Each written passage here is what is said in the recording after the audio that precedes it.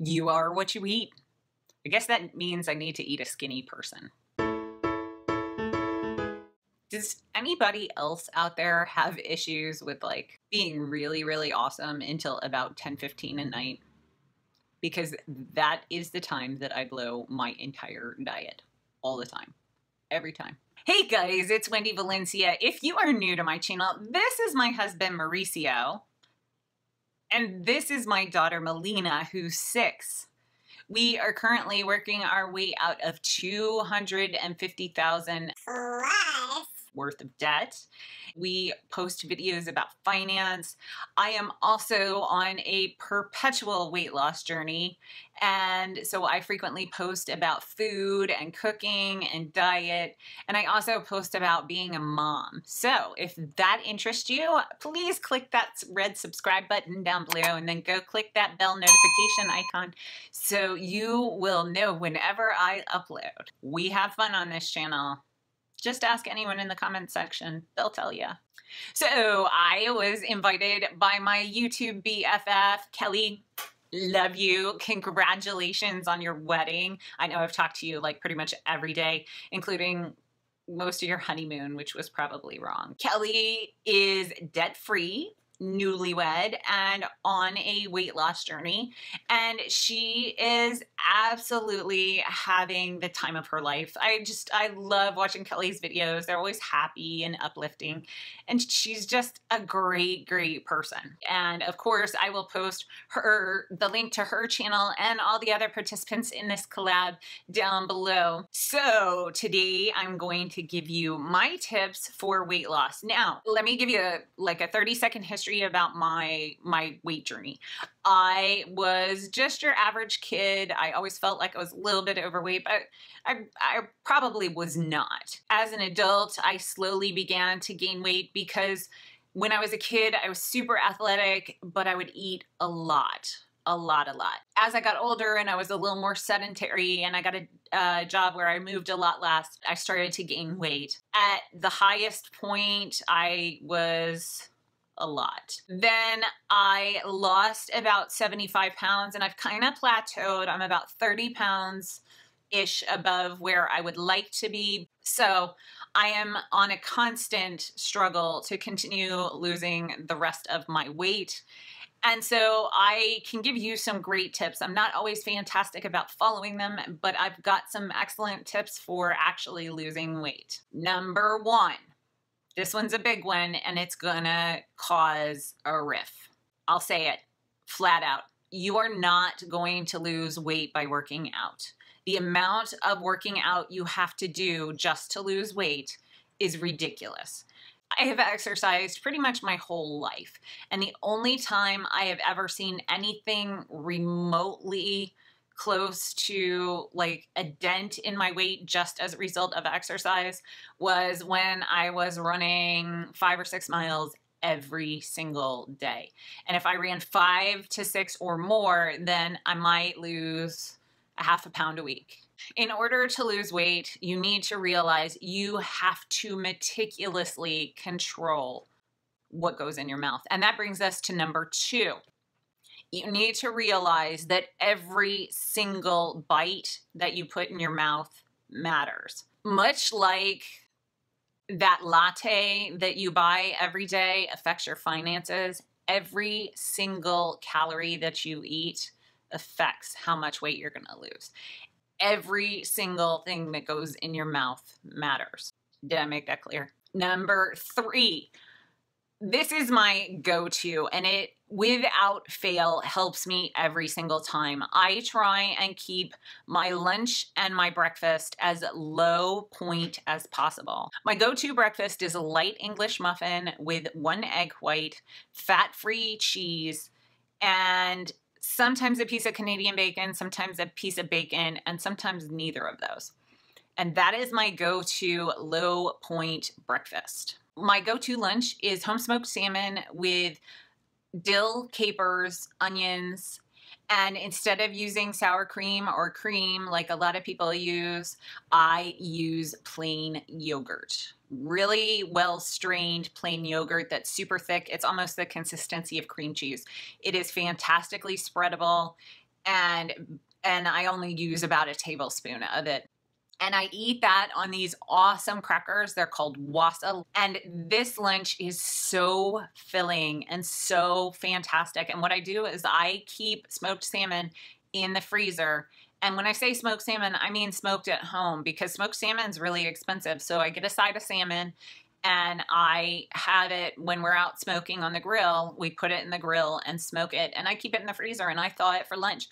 And I can eat that. Another go-to lunch, like I love the Weight Watchers 0 Point soup, the vegetable soup. It's amazing, and it's 0 points. Now, I will tell you that there are certain meals, like I have to, with the vegetable soup, I have to have a little bit of protein and a little bit of carbohydrates, because if I don't, I will get hungry very quickly. So what I generally do is I go to the wasa crackers and I use them, and I get myself 1 or 2 crackers, and I put, you know, a piece of chicken on them and maybe some fat-free cheese, and eat that with my soup. I also do vegetable spring rolls with tofu, and I have a recipe for those, and I'll link that up in the eye in the sky up here. And I generally try and keep all of my breakfasts and lunches extremely low points, because that allows me to be a little bit more indulgent with my dinner and make things that Mauricio and my parents and Melina like. And if we have fried chicken for dinner, I can have a fried chicken breast, and I don't have to worry about blowing my points, because I have eaten virtually no points all day long. Tip number 4, I replaced my milk with almond milk.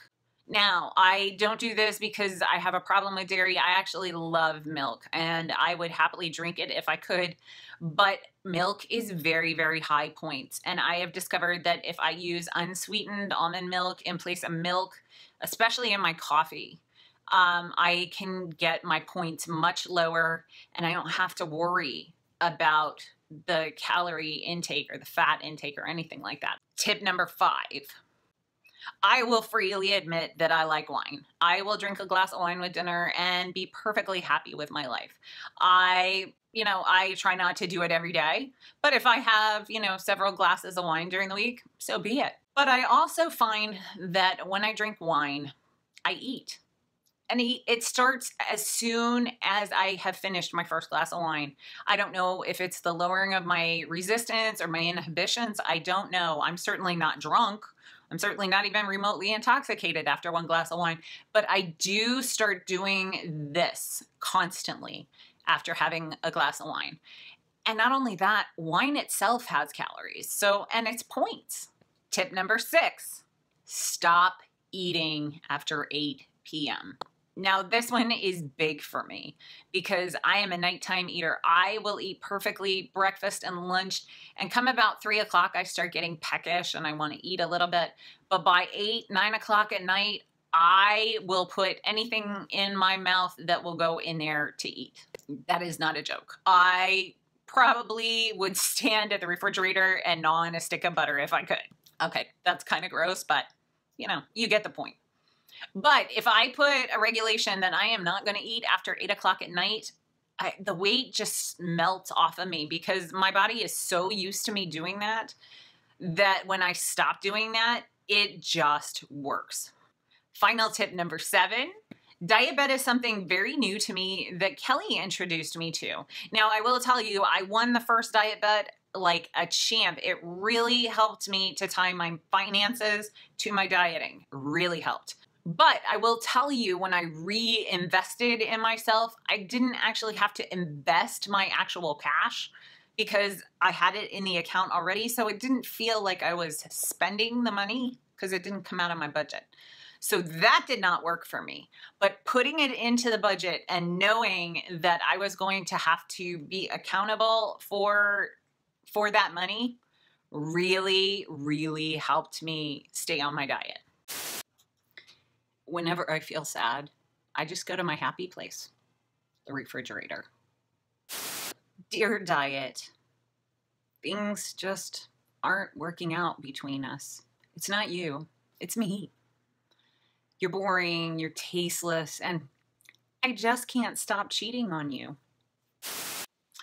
And today is a 3-party day.